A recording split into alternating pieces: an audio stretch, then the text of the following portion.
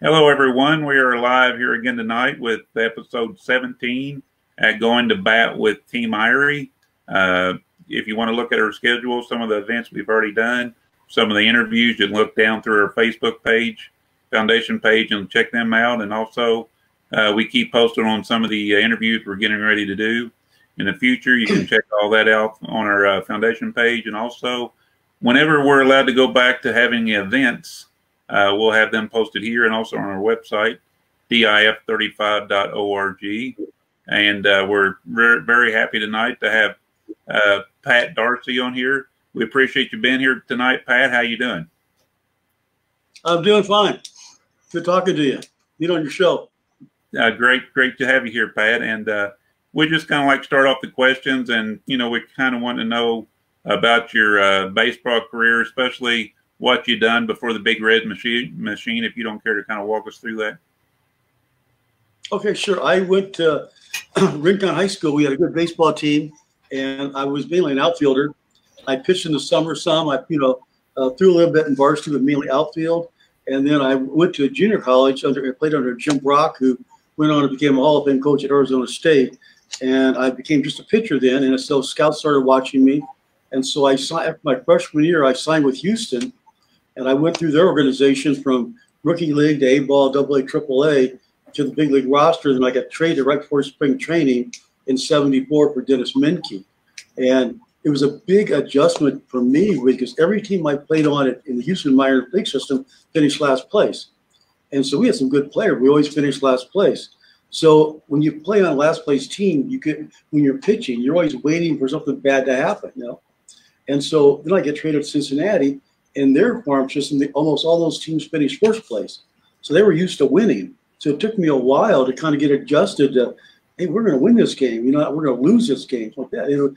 And Houston's philosophy was a lot different than the Reds. Is that in Houston they say, okay, you're going to go to AA. If you struggle, we're going to stick with you. Don't worry about it. If you went to Cincinnati, if you struggle, we'll send you down to A-ball. And so we kept guys up there that shouldn't have really been up there, and they would stick with them. And Houston they had a great farm system. They had Pat Gillick was the East Coast scout for Houston. And they had Tal Smith was one of the general manager. They had Jim Wilson, he was one of the top scouts around. Jim Bomber was a scout. He signed me. He was a general manager of the Brewers and the Phillies. So they had all these great scouts, and they got great talent. But they just, the philosophy of sticking with guys in the minor leagues, even though they were struggling, and it was you get used to losing all the time. But Cincinnati, I'll tell you this funny story. Was that when I was in AAA, you could call the farm director up and say, "I'm pitching really good right now. I think I deserve a raise." They said, "What do you think you should get?" And I said, "Maybe $200 more a month." And the guy said, "Oh, sure." Leaving with dollars. "Oh, sure, that's fine." So So I'm in Indianapolis. So I'm pitching pretty good. We're on the road, and when you're playing the minor leagues, a lot of guys hang out in the same room together, So we're all talking around. I said, "Your guys call up Chief Bender and ask for it." "No, we'd never do something like that, So I said, I'm going to call him up and ask him. So they're all watching me. So I call Collect. The first thing he says is, "Pat, never call me Collect again." And so he goes, "This isn't Houston." I said, "We're not talking about a raise now. Bye." So they're watching me. What did he say? How'd it go? It didn't go very good at all. But Chief Bender was a tough guy, tough negotiator too. All those Red guys were, up there. They were rough guys to deal with. But I got to know Bob Housen pretty well, and we kept in touch. His son lives out in Phoenix, and he had a home in Scottsdale, a home in Denver. He's from Denver originally, and so I was on this committee when we had Cleveland Indians down here for spring training. They were leaving, go to Florida, and so we were looking for a team. And I was on this committee to find a replacement team, and I called Bob Housen up in Denver. He says, "Okay, there's a group of people in Denver trying to get a baseball team. I'll follow that for you." And so a few months later, I get this call from this guy from Denver. He says, "Hey, I want to come out to fly out to Tucson. I want you to show me the facility of the Indians." He says, "Bob Housen told me to call you." And I became the point of contact. Then after that, bringing the Rockies here to Tucson for spring training. And Bob and I stated he'd come down, we'd have lunch together, dinner together, something like that. Really a good guy, really a good guy. And then how was it, you played for the Big Red Machine. You got over there in 74 and through 76. I mean, what was that like playing for the Big Red Machine? Well, I got traded to Cincinnati about 2 days before spring training. And at Houston, you could have long hair and all that stuff, beard. They didn't care, And so I knew from playing, I played against them when in AAA. We were in Denver, they were in Indy. And so that's the only time I ever played against the Cincinnati minor league team. So I said, okay, I get my hair cut. So I get my hair cut. The first day I go down there, Sparky wants to see me. And I said, I got my hair cut. It's not short enough. You need to get another haircut. And so I get to know the guys, Pete Rose, everyone was really nice to me and all that. It was like Jack Billingham. Gary Nolan was there. He's having arm problems still, but he was there. And Joe was good. And they had a bunch of Houston guys from Houston over in that team. Geronimo and Billingham and Morgan, they all came over. So, they were nice to me then because we knew some of the same guys, stuff like that. So it was interesting at camp. It was a really good team. And I got sent down to Indianapolis, and our Indianapolis team was an amazing team. We had, we had Dave Revering, Junior Kennedy, Doug Flynn, Ray Knight, Joaquin Andahar, Santo Aquila, Pat Zachary, Will McEnany, Raleigh Eastwick, Joe Youngblood. I mean, it was a solid team. Really good ball club. Vern Rapp was our manager, kind of a tough guy, but I liked him. He was okay. But, one thing about it, good, he's a good old catcher. So Indianapolis, he let the grass grow long in the infield. So the pitchers get ground balls out. They should be rewarded for it. Our hitters hated it, You couldn't hit the ball through the infield. Grass so high. But I like that. That was nice doing that. Yeah, we had a nice, the field, the old field there. I think right now they built into make it like a townhouse things around it, something like that, because it had been a racetrack. Now they moved it to downtown Indy. our radio announcer there was Howard Kellman. He's still doing the games. His first year was 1974. He's still broadcasting the Indian games. That's pretty amazing. Yeah, and in 75, you started out 11-5 record, 3-something ERA, and you won the last 9 games of that year. I mean, you were on fire. Then you went into the World Series there. How did it? I mean, it had to be like living a dream with 9 wins in a row and all that going into the World Series.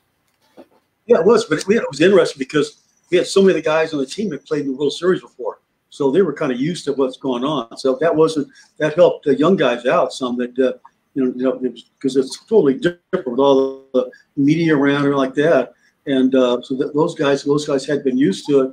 And it was, we played, we swept Pittsburgh, and then we had the 7-game series with Boston. So it was very interesting. And I pitched in 2 games there. Pitched in game 3. And then I came in game 6 and pitched that game, the last few innings of that game. So that was a game there where we were at 6-3. It was weird. I'm sitting in the bullpen. If you're not pitching, you're in the bullpen in the World Series.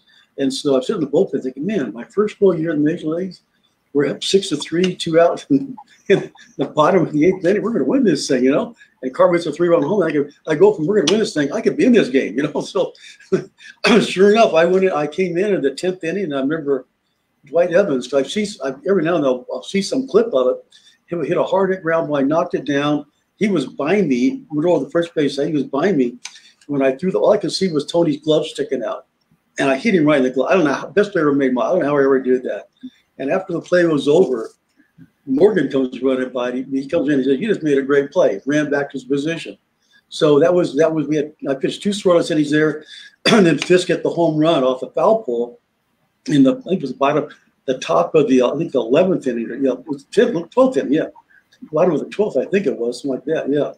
So the home run there, and then we came back and won the next game. But it was a great game. That I didn't realize this till later on, that the ball hit the foul pole and George Foster caught it off the foul pole. He ended up selling it about 10, 15 years ago. I said, "George, how can you convince me that was the ball?" Yeah, it was, But that didn't go out in the night. Hit the foul pole and Foster caught it and stole it. I said, "How many balls do you sell, Foster?"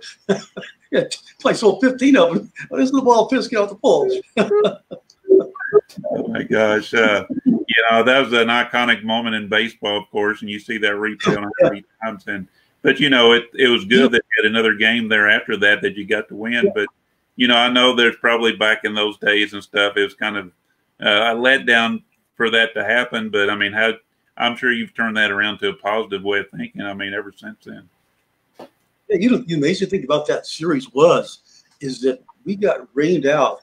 We flew back on Friday, and we practiced Friday. It rained Saturday, so everybody just didn't do anything. We just left, stay at the hotel.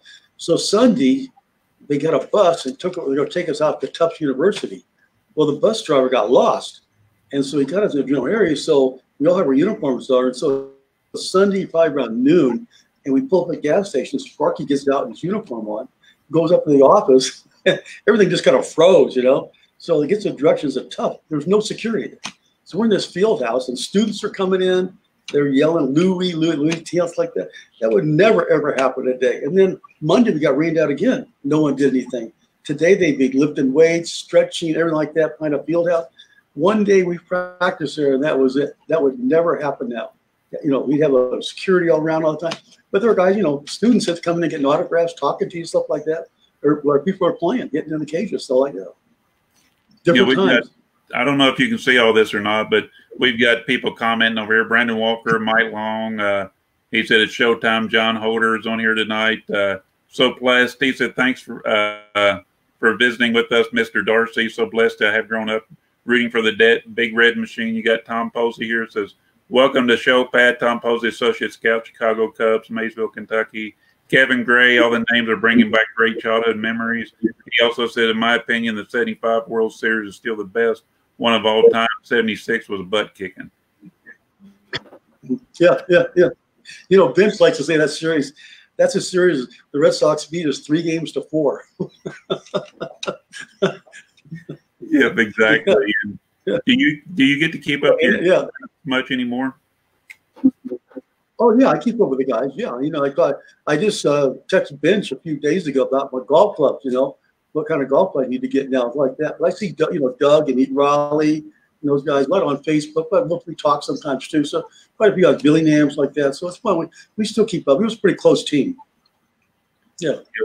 What's your you look back and the World Series and playing for the Big Red Machine. Is there a favorite memory that you have from those days? I guess it would be, just playing on a team like that, and then some things with Sparky, the manager, how he handled everything. It really, he was a good guy. He didn't care for pictures that much, but I liked him, and we stayed in touch somewhat after his career was over. But no, it was just we had a really good team and really great team, and to be a part of that, but everybody pulled together. And it was a team chemistry was really, really good. And as far as all these superstars, to have good chemistry with all these future Hall of Famers on the same team. I know one of the questions somebody asked the other day when Doug Flynn was on here is how can you? Is there anything you can compare the World Series to, like in your life? What do you say? He said not really. I mean, it's just a different story, but I didn't know if there's anything that, you can compare that to in your life, like the World Series, living through that. What would you even compare that to? It's interesting because when you're a kid growing up, you're not thinking about it. Once you're out there in the game, I'm pitching the World Series. I'm pitching Game 3. I'm in the World Series, right? I can't believe it. It's just something you watch on TV when you're growing up like that. Of course, back then there wasn't cable, so everybody watched the World Series. Those are the main games you get to watch the players, and so all the teams, and you're playing it. So those banners around the stand, stuff like that, the grandstand. It's just like you're here. This is it, and it's pretty impressive. Yeah, and everybody, we talk about you lived that life, and a lot of us, of course, we never lived that life, and we always love to hear these stories. You got any good clubhouse stories you can share that's G-rated?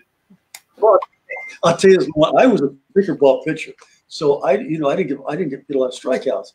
So I thought I'd come out this game. I think I was fishing against the Cubs. I started against the Cubs. And so I'm going to throw 4-seam fastballs and get some strikes. So I think I went like maybe 1 2/3 innings and got taken out of the game, got yanked out of the game. So I'm in the training room, icing my arm down, and Larry Shepard, our pitching coach, comes in. He says, your ball wasn't moving like it usually does today. I said, I know.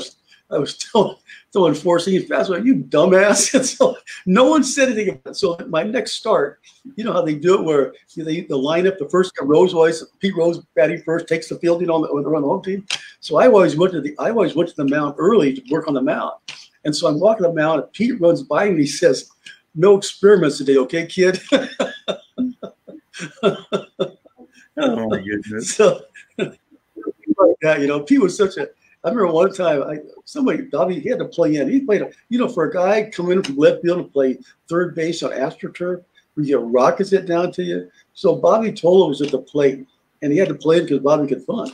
And he had a line shot. We had a man on first base, line shot right at Pete's head. They caught it.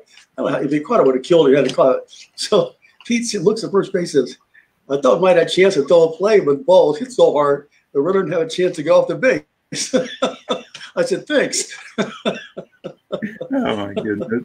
Oh my goodness. And you know, a lot of us of course love Johnny Bench and Pete Rose both, and all the guys from the Big Red Machine. Of course, Don Gullett lives here in the next county over, and we have a lot of fun with those guys, and I'm sure you've had a lot of great memories with all those guys. Yeah, I remember my first start. I came up at the end of the year. I pitched against Atlanta, and the first inning, somebody hit a little chopper in front of the plate. And Bench, in my whole career, if I don't get that ball, it's a base hit. Before I get off the mound, Bench had the ball thrown to first base. That's how quick he was. It was amazing. Yeah. And he had a reputation. No one ran on him either because so you have to hold the runners on that much because no one was going to run. So he was just outstanding defensive catcher. Yeah. Exactly. And you've got Mike Long here that wanted to know. He said, "Pat, can you discuss Sparky's philosophy, use of pitchers, describe his style?" Well, he would complete games, forget it. You know, he was going to use the whole staff, and he'd just come out, take you out. That's it. That's enough. You had enough. And I went out. You're not supposed to talk to him when he comes out the mouth. If he asks you a question, you can answer that. You're not supposed to talk to him. So I thought pitching against the Padres, whatever. So I thought I was throwing pretty good, So he comes up the mound, and before he could raise his hand in the bullpen, I said, "Sparky," said, "Leave me, and I feel good." And he grabs the ball in the hand, "You'll feel a lot better in the shower." So that was it. So that's don't. It's just like, "You'll feel a lot better in the shower." Took a ball in my hand. I went back, took a shower. But we had a good bull. Everybody pitched on that team. There wasn't like some guy didn't pitch that much. We had a strong, Clay Carroll, Bourbon, Eastwick, McEnany. Those are, that's a big time bullpen there. And you got to think, you had a great record in 75, and you were the 5th starter. I mean, what did I say about the other 4? Yeah, Billingham was, Jack Billingham, I don't think he ever missed a start. He was just, he once every 5 days, he'd be out pitching. And Don Gullett, he threw very well. Gary Nolan came back. I really something about Gary amazing was that, he was a flamethrower when he first came up, and he hurt his shoulder, and he became a finesse pitcher, and he was successful doing it. And I'll tell you a funny story. We roomed together in spring training in '74. Gary and I did, and my first year with coming with the Reds. And so his shoulder bothered him for like 2 minutes, half of 72, half of 73. And they okay, you rested, everything's going to be okay now. And so he went out, and his shoulder was hurting. So big thing back then, what they do is if you throw through the pain, you'll break the adhesions in your shoulder elbow, and everything's going to be okay. So they shot him up with a painkiller in his shoulder, and he threw. I heard he threw pretty well, so everybody's pretty optimistic about it. So the next day, he woke up the next morning, he couldn't raise his arm up. And so they shot him up again a couple of days later, and I think he still told me he threw a ball like 30 feet, something like that. So they're going to send him out to Dr. Curlin, Cole, and Joe. These 2 doctors became superstar surgeons, in baseball, Curlin and Joe. They're going to send him out there. So we go out to eat this last night in town. I said, and he's always worried, what if they can't find anything, or what if it's really bad, all this like that. And I said, "Gary, this is what's going to happen. When you wake up from surgery, the doctor's going to say, 'Gary, got some good news and some bad news.' First, the good news, you'll never have a sore arm again. Now the bad news, we had to cut your arm off." And he'd use So the next time I see him, he came down to Indianapolis back in July. Just hang out, get the fuel, throw a little bit on the side, and he comes over. Right before he put me under, I started thinking of what you told me. He said, I started cussing at you again. But he came back. He finesse pitcher. He came back and did it. Yeah.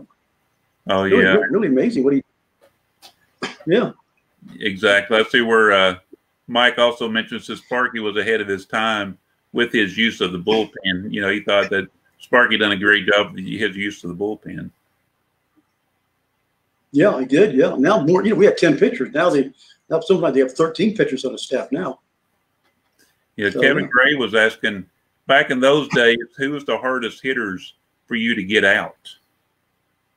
Usually the guys that just try to make the contact with the ball, go the other way with the ball. Those, because being a sinker ball pitcher, they're going to go instead of trying to pull you, go the other way. Those guys like that were tough. And major league hitters though, you make a mistake on something, they're going to hit the ball hard someplace too. So, but a lot of National League has some really good teams too.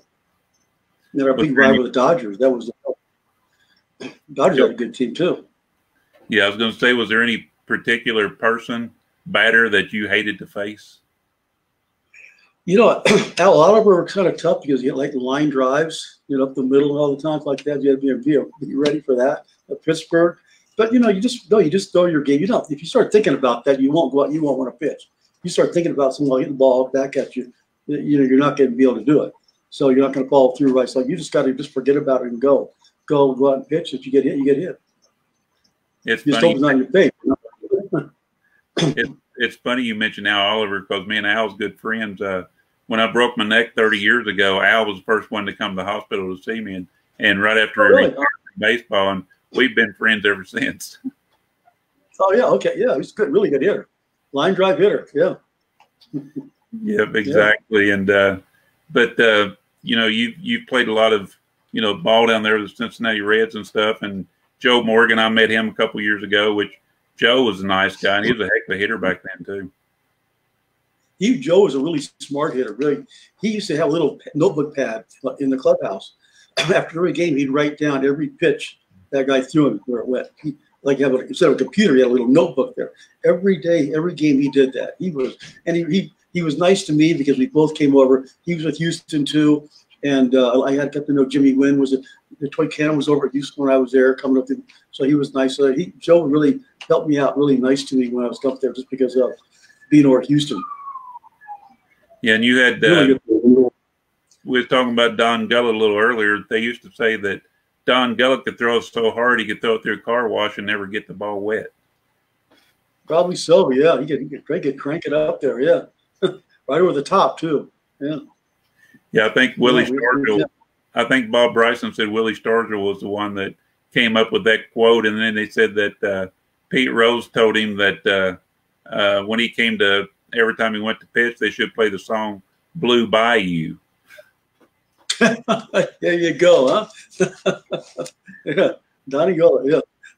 Yeah, exactly. But yeah, and then after baseball, you've been in real estate and stuff here for the last so many years, right? Yeah, commercial real estate. I'm active with the city and the county. We have. I said I was the point of contact for bringing the Rockies here, and the Parks Commission, and also the Peterson County Sports Hall of Fame. We have that banquet coming up. Hopefully, whether we the coronavirus doesn't affect it, but so it's really getting involved in things. So my family's all grown up now, and still married off my wife, of course, like that. But it's just grew up here, and it's a nice place to live. Yeah, and you was into politics there a little bit.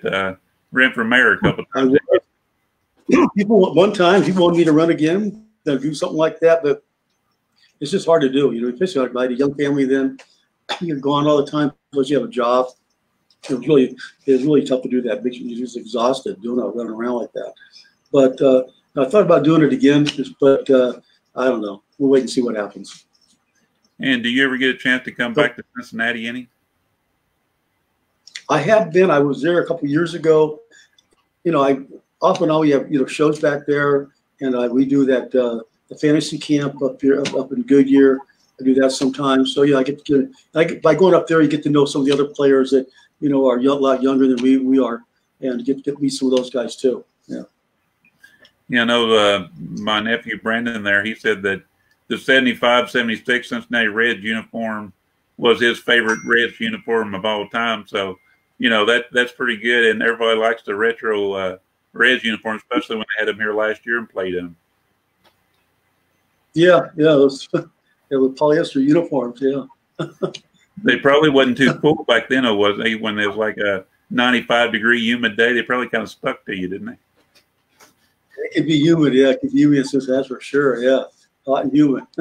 Yeah, exactly. But yeah, we appreciate you being on here tonight, and we're getting around the 30-minute mark, and I know you're a busy man, and you'll probably sell a few more pieces of real estate before the day is over with. I know how busy you are out there, but we sure appreciate you being on the show, and we sure like the 75-76 Big Red Machine, and it's been an honor to talk to you.